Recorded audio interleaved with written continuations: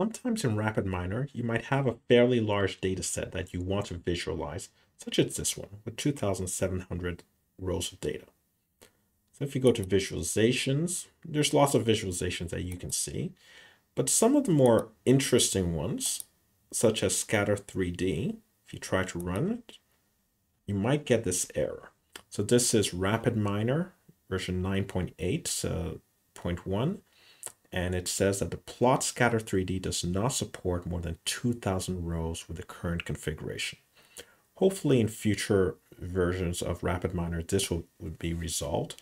But for now, in order to use a 3D plot on larger data sets, you would need to go back to the older version of visualizations in RapidMiner called simple charts.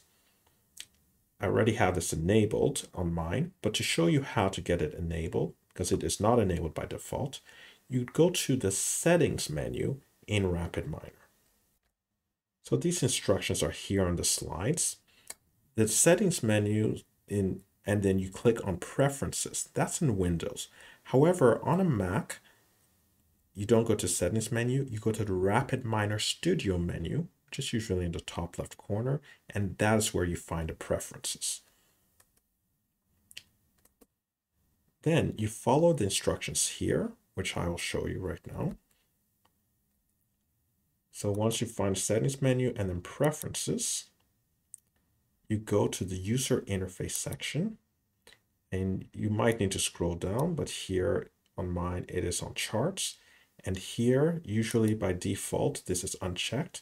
So you checked show legacy simple charts, not the advanced charts, just the simple charts. And then you press OK. In order for it to be enabled, you will actually have to close RapidMiner and restart RapidMiner. And from then you'll be able to see the simple charts button.